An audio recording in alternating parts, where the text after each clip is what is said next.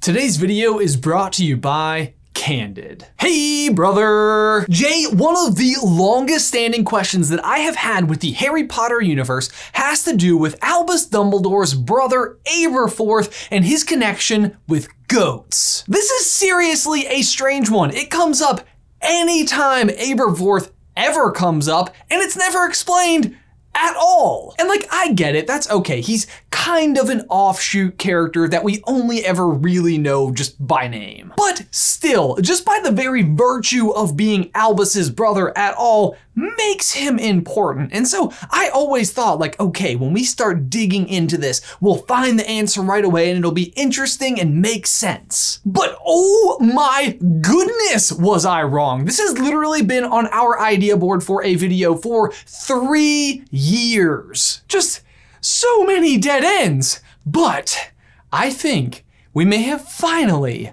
found the answer.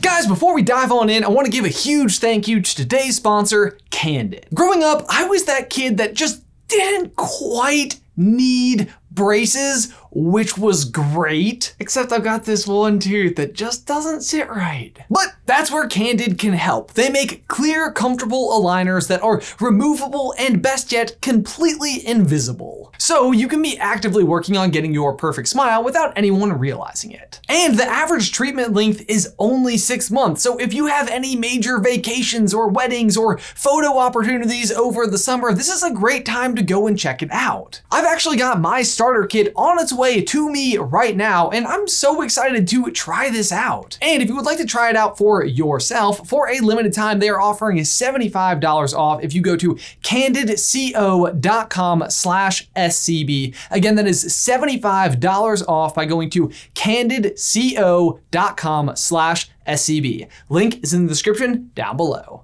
In case you need a refresher, the very first time we ever even hear of Aberforth's existence is in Goblet of Fire when Dumbledore is trying to help Hagrid feel better that the world now knows that he's half giant. My own brother, Aberforth, was prosecuted for practicing inappropriate charms on a goat. That felt like I changed my voice like 6 times. Got a little piratey, a little Irish. Yeah. It was all over the papers, but did Aberforth hide? No, he did not. He held his head high and went through This is like 5 H's in a row. Yeah. He held his head high and went about his business as usual. Of course, I'm not entirely sure that he can read, so that may not have been bravery. I'm not sure I can read either. But right there, out of the gate, is also this weird reference to his connection with goats. Also, this is like the least reassuring thing that Dumbledore has ever said. Ever. What is he going for here? Like, my brother should have been super embarrassed once, but he didn't know what was going on, so he was fine and you will be too. But then Harry's over there in the corner like, but sir, Hagrid does know what's going on. Oh goodness, does he? Oh, that does complicate matters. Yes. In essence divided? Why do you constantly make no sense? But anyway, it does continue to show up throughout the book series. Like in Order of the Phoenix, when they're trying to find a place to meet to form the DA, they go to the Hog's Head, the bar in Hogsmeade that Aberforth himself owns. And at this point in the books, we the reader don't actually know that it is owned by Aberforth. But once you do, what Harry says about the place makes more sense. He describes it as one small, dingy, and very dirty room that smelled strongly of something that might have been goats. To which I say, Harry, you've got an oddly specific sniffer. He's only actually mentioned once by name all throughout Order of the Phoenix, and it's when Moody is showing Harry the picture of all the original Order of the Phoenix members, and he describes him as a strange bloke. Which, to be fair, doesn't actually specifically reference the goats, but I've always kind of felt like it was implied. He's a bit strange, that one. Ah, yes. Goats. And basically he's not really relevant again until Deathly Hallows, when we find out he owns the other half of Sirius's Mirror, owns the Hog's Head bar, and that his Patronus is, wait for it, a goat. Oh, and he wastes no time at all in telling Harry that him and Albus's younger sister Ariana enjoyed feeding the goats with him. Kind of brags about it, actually. What is the deal, man? Like, the only real way that this ends up being relevant to the story at all is that he is able to convince some Death Eaters that Harry's Patronus, a stag, was actually his Patronus, a goat, but did we really need 4 books worth of like small setup for that? So why did you set up the goats so early in the story? You see, I needed a way to get Harry out of trouble. A stag can be confused for a goat.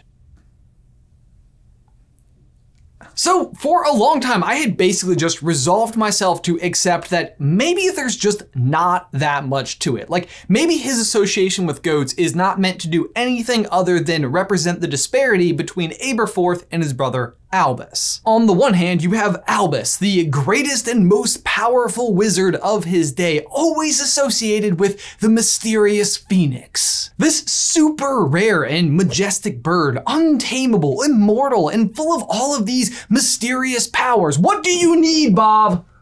While on the other hand, you have Aberforth, who is represented by a goat, the exact opposite of a phoenix. Look it up, it's in the dictionary. A goat is a hardy domesticated animal that has backward curving horns and, in the male, a beard. It's kept for its milk and meat and is noted for its lively, frisky behavior. It's also the polar opposite of the phoenix. I can't make this stuff up. Point is, goats are common, non-magical, best known for that was a goat sound. But no, in all seriousness, there has to be more to it than that. So like always, when we can't find the answer to a question in the books themselves, we always tend to look to Pottermore or actual writings from J.K. Rowling herself to see if she's ever answered this question before. Pottermore has addressed this.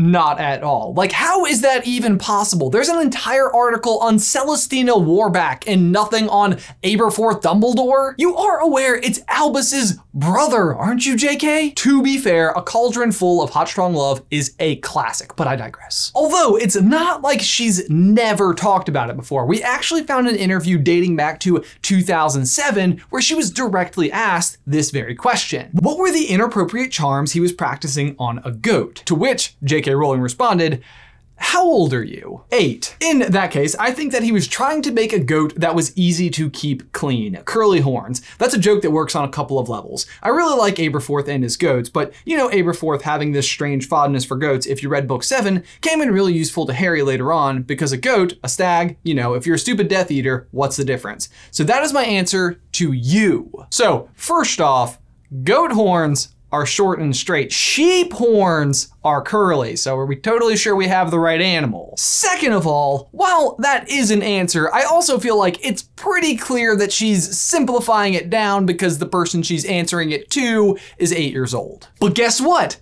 I'm 30 and I still care. What is the deal with the goats? And this is the point where I just started taking straight up shots in the dark to see if throughout history or mythology there was ever any kind of goat that was somehow significant or important in any way. And at long last, I found something.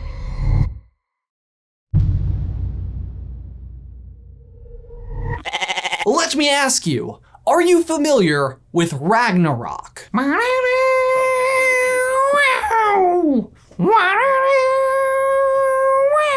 Somebody